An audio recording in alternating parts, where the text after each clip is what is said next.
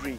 I've been teaching at the law school for a while, and this is what I've noticed. I've noticed a certain facial expression on some of my students of I'm just going through this process of law school, of education, and I don't know where it's taking me, what I'm going to do with it after that.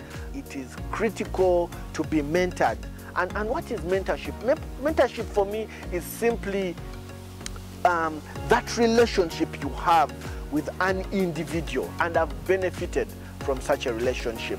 Actually, relationships of different people who've spoken to my life, through my life, guided me, choices I should make, what I should do and shouldn't do, how to speak, when to speak, what career choices I should pick up, and so on and so forth. So this is an important class.